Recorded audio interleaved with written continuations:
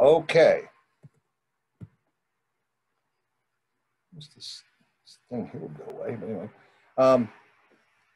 You know, software development, it's kind of like an art form almost. It's science and it's logic, but it's also a style, it's a lifestyle, it's an art form. You know, when I first created this course, many, many years ago, I thought to myself, hey, this is great.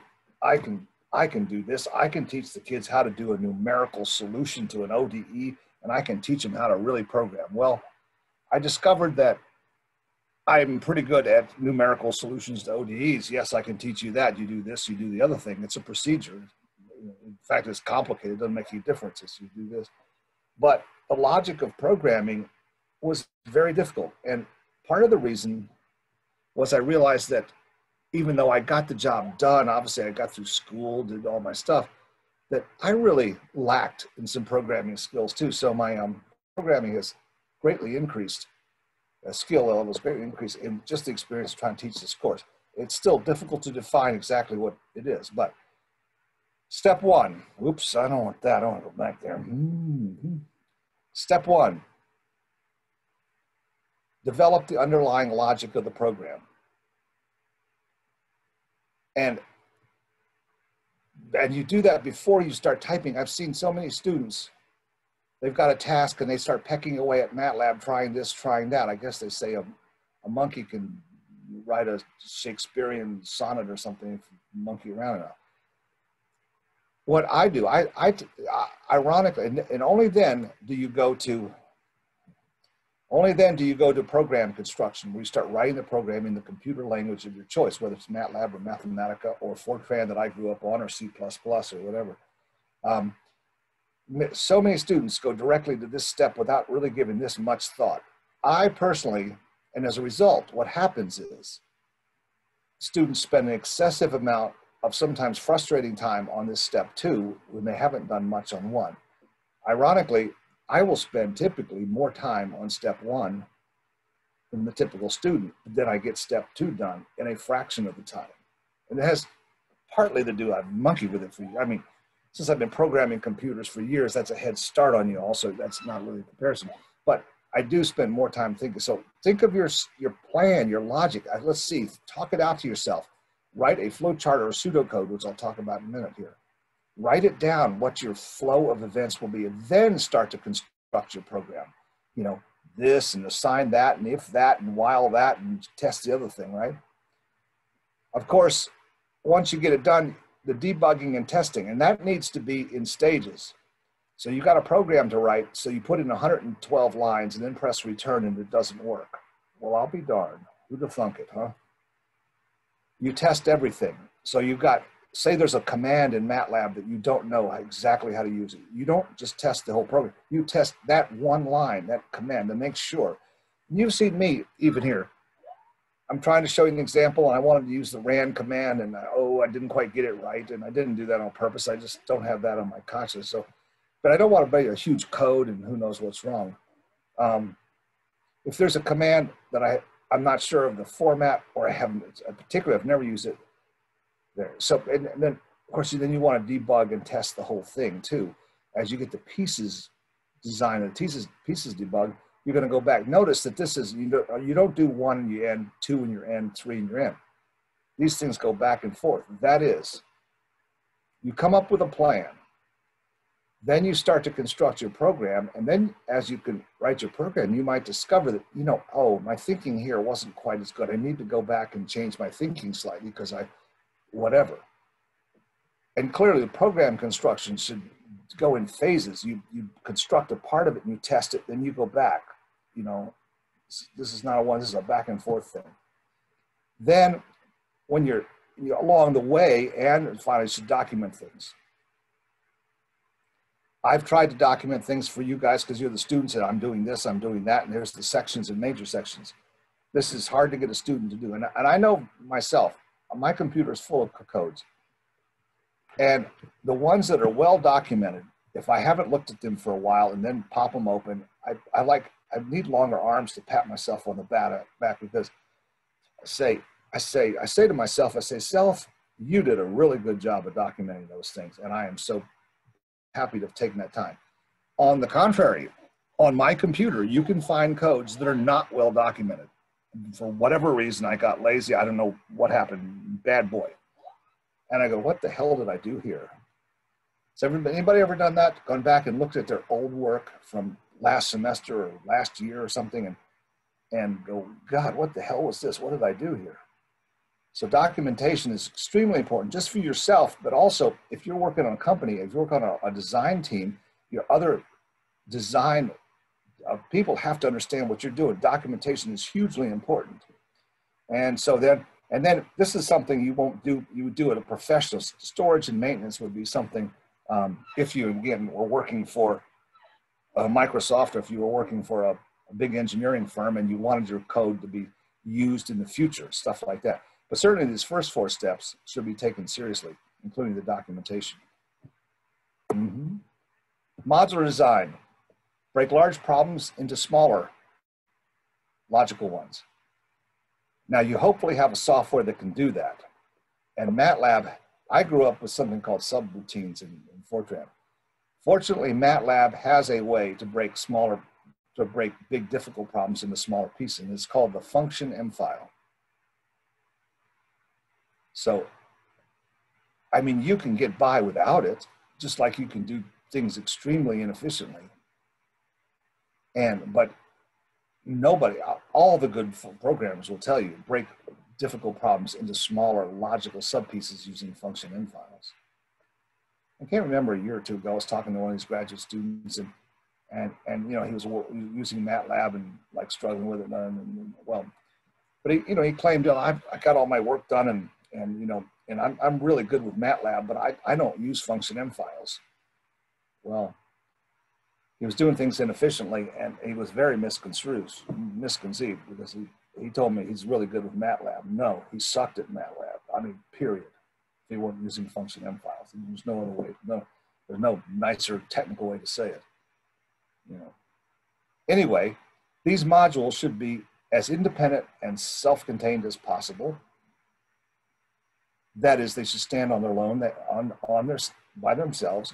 For instance, we're going to get into these solvers. One of the most famous ones we're going to use, second half of the last third of the course, ODE 4.5. It's a state-of-the-art ordinary differential equation solver. You will know how to do that. You didn't write it. The professional programmers at MATLAB wrote it. But anyway, the point is, it's a standalone program. It's got definitive inputs and definitive outputs, and that's the only way you can get into it, and it's the only way you can get out of it. So, and then a calling or main program orchestrates the pieces. Modular design makes it easier to debug and test. Just this whole stream of consciousness of 100 lines and press return and there's an error just drives me nuts. You've got to break these things into logical tasks so that when you do make an error, if you're anything like me, my God, you have some sensible way to find what the error is and to find what the details of the error was so you can correct it, not just some, oh, God knows. Anyway, and your program maintenance, again, that's probably more of a professional thing. So break hard problems into easier tasks with tools. Like the function M files are like tools to do specific things. And then your job will be to call on the different tools at your disposal to do the specific job.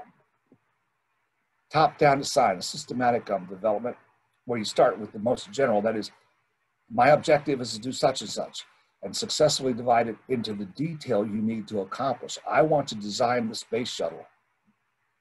Okay, let's see, let's break it down into the booster rockets and the fuselage, and then even there needs breaking down. And eventually you're an engineer who's working on the special hinges on the door, you know. The space shuttle's a little too exotic, way too much, but you know, you break hard problems from the top down to easy ones, and then structure your program. Make it as easy to understand as possible with a prescribed set of rules. Now, this algorithm development, or you know, your plan, you know, don't just go pecking around. Either through a flowchart or a pseudocode. I almost like pseudocode. The flowchart is that classical bunch of little pictures, you know, little boxes and the little diamonds and junk that you do. But a pseudocode is kind of like a loose English statement, but logical on how to do it. And I grew up, they taught me this, but I kind of almost like this, but both are good. But to plan out your work is really critical. So on this mundane example, what you want to do here is add two numbers. So, I mean, you think to yourself, well, I begin and an end. Like, let's see, I need to add two numbers, so I need to tell the computer the two numbers. I need to figure out how to add them and output. So in flowchart form, here it would be, there's a beginning and an end. Make sure there's a beginning and end, everyone. And so, and this is the classic indicator of an input in computer language. But you input the A and the B. The box is some kind of something to do. You add them and store it as the thing called C, and then you output C. So that's your little flowchart. In pseudo form, I'll begin my code called adder. I like to do these indents. You input A and B, this needs to be this, put C, and then you print C. So this example is almost too simple to, I mean, if this is all you ever needed to do, I mean, why bother? But as you know, things, even now in our course, things are quite a bit more complex, like the beam, right? You got to know, you got to push on the beam, and you got to know whether you're on the left side or right side. You know, you got some statements to make. You got some things to do. So to plan out your strategy. And I know sometimes students, they just are not going to plan things. I can remember some years ago, back in the days when students could actually come to my office, you know, and actually sit and talk to me, you know, remember the good old days? It's ironic, I get, you know, 150 students or 400 students, I've never physically seen any of them. It's just whatever. But anyway, kid's sitting here and he's having trouble with this stuff, MATLAB, and says he's all frustrated. He says, stupid MATLAB, I know exactly what I'm doing. I just MATLAB the syntax, and he starts slamming his mouse down and things, and the poor desk was taking a beating. I said, okay, well, you know, you claim, okay, you say you know the theory perfectly, you just have trouble. Well, tell me in English what you will. Let's assume that MATLAB could have a English interpreter, so that you say the words and it makes the computer language and puts all the syntax. Tell me what you would say to it, just in English. Well, and what it turned out was the kid had no idea what he was doing. I mean, he just was slamming the computer around. I mean, his idea that he understood the problem was totally fictitious. He had no idea. He had no plan, no idea how to do the science, no idea. And you know, so don't take it out on MATLAB. Poor MATLAB. MATLAB is the dumbest thing in the world. It's just a bunch of yeses or nos put together in a very sophisticated way. So to say stupid MATLAB and slam your computer doesn't get you anywhere. And most of y'all don't do that. But I've seen, you know, many students do that kind of thing. Whatever. Okay. Fundamental control here. I leave Jason some time here. 30, okay.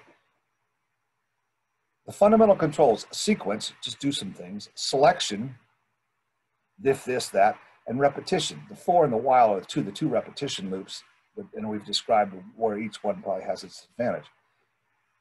Any numerical algorithm actually is some combination of doing things, selecting things, and repeating. So a sequence, do things 1, 2, 3, you know, that's a sequence. A selection is, you have a condition. If it's true, do one thing. If it's false, do another thing, and then continue on down the road. That's your if statement. And here's your repetition statement. You have a condition. If that condition is true, you perform the tasks at hand, up the condition somehow. If you then came to a loop where that condition evaluated as false, and you are done, you go on to keep whatever else you need to do.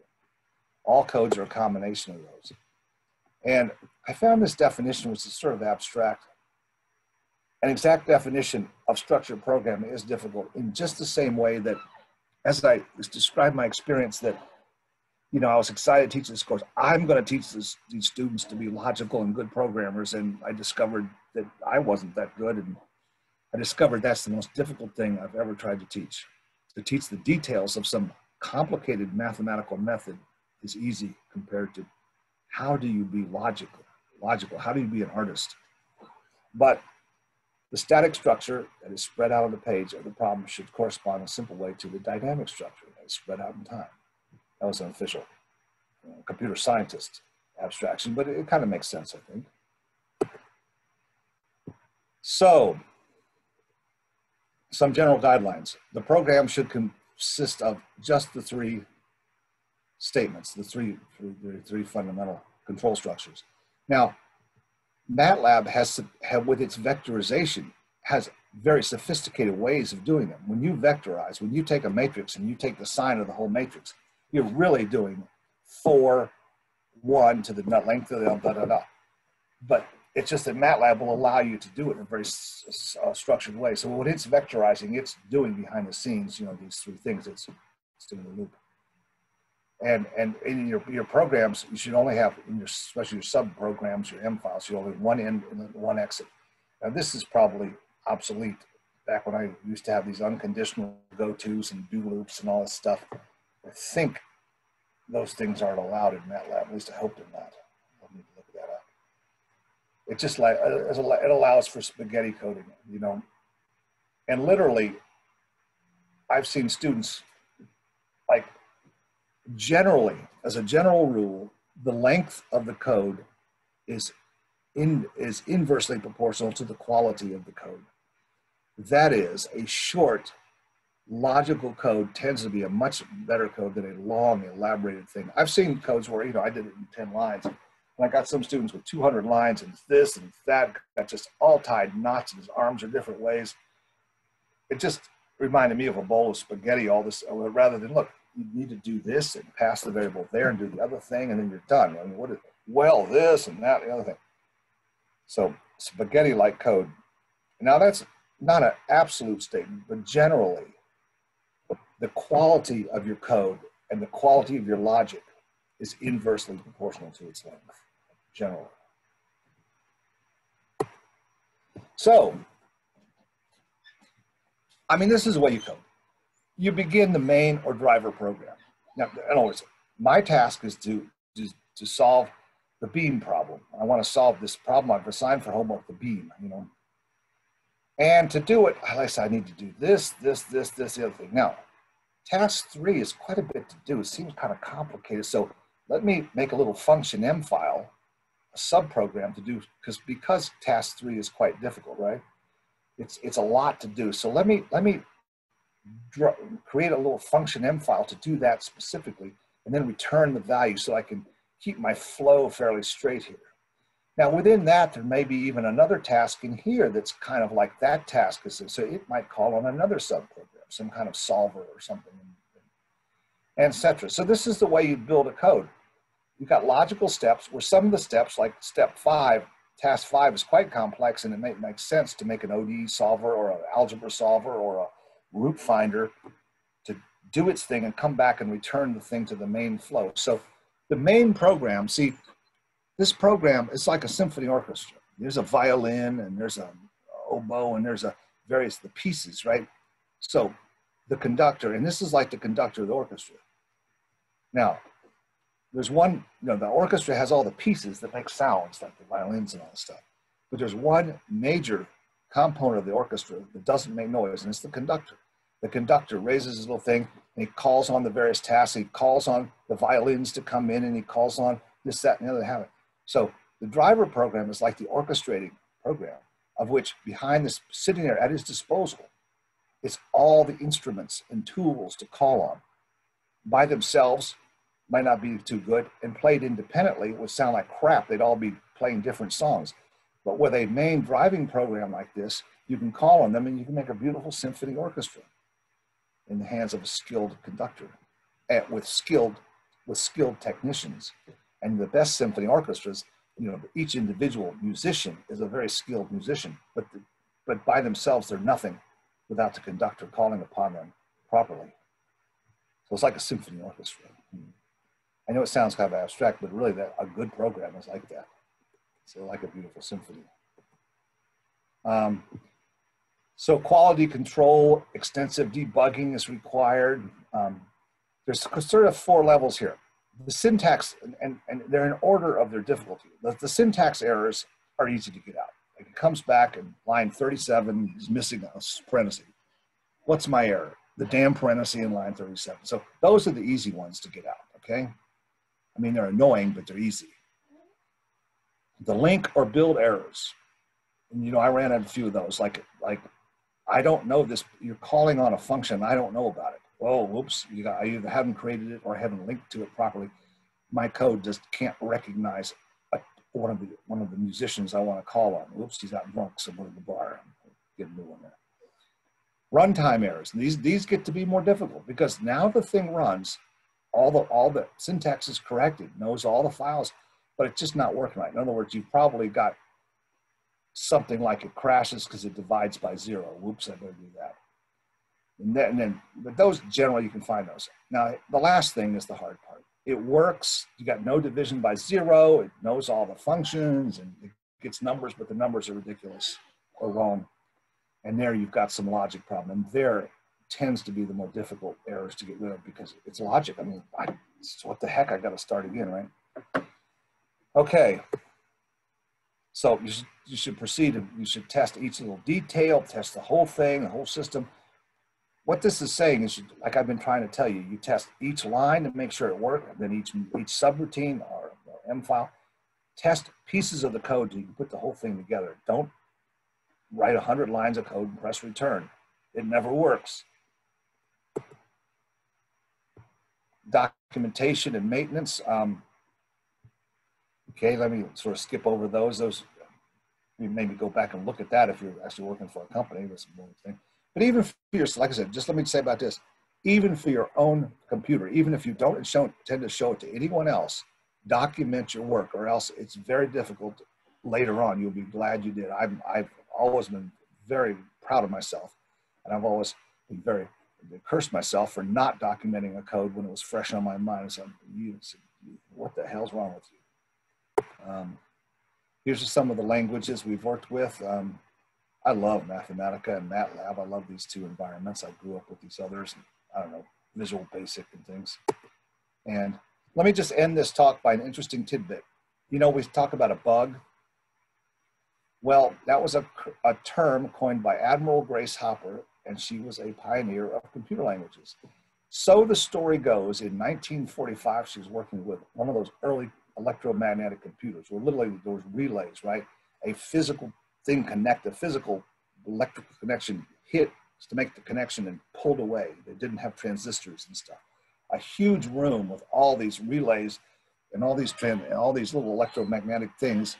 And literally it was physically a huge room full of stuff, and it was nowhere near as powerful as this machine I'm working on now, or your cell phone. But anyway, one day it wasn't working evidently. She took her screwdriver, opened up the back, and there was a moth stuck in one of the relays, so the signal was not getting through. That's why the signal was not getting through. A moth was stuck in there. So evidently in her logbook, she put down it had a bug. She removed the moth, evidently the thing worked, and somehow somebody saw in her logbook that she called it a bug, so it just kind of stuck. You know, like that's why a bug, an error is called a bug. Why was it called a bug, you know? But anyway, Admiral Grace, I think she died a few years ago, but she was one of the early, I think she was one of the first admirals in the United States Navy, women admirals. And you know, back in 1945, to be a woman admiral, she was probably a cut above the men there, almost certainly. But she was pretty good. It reminds me of my grandmother, who worked for the Navy for a while, and she was kind of uppity, and anyway, she was a civilian. She wrote books for them, and she wrote manuals and stuff. Anyway, one day she told one of those admirals to go do something to himself, or some language I won't repeat, and I think she got fired. But anyway, it was tough back then, you know. Anyway, Admiral Grace is an interesting story. If you look at her story, Admiral Grace Hopper. So anyway, that's it. There we go. Jason's going to tell you about we got about 20 some minutes. Jason's going to tell you about the project now. I guess my little talk is over. And this is on the internet under files and programming if you want to look at this thing again. So with that, I'm going to turn this thing over to Jason. I'm going to stop share. And Jason, you ready to go, bud? He's going to tell you about the project. Yeah, so before I start talking about the project, I just want to elaborate on some of the things here. And I have my own personal story with this. So in my opinion, if there's one slide from the entire slideshow that you need to take away, it's this one right here, sort of outlining the entire software design process. So when I was, the summer after my sophomore year of undergrad, I interned for a company, and I came in at the start of a 10-month project. My job was to build a software suite that would sort of take all the data that we were getting from a sensor suite we were developing and do a bunch of processing. And when I turned in the first iteration of my MATLAB code to my boss, he took one look at it and basically rejected it because I didn't have enough documentation. And I had maybe, in the like 200-line MATLAB code I wrote, I had maybe 5 lines of comments. And he said, the ratio of comments to code needs to be at least 1-to-1. So that 200-line code ended up being about 800 lines later. So my ratio of comments to code was about 3-to-1, because he said that 2 weeks after my summer internship ended, they were getting a co-op student for the fall. And that student was going to be continuing right where I left off. So he needed to understand exactly how my code worked with no hesitation, because I wouldn't be available to answer any questions about the code.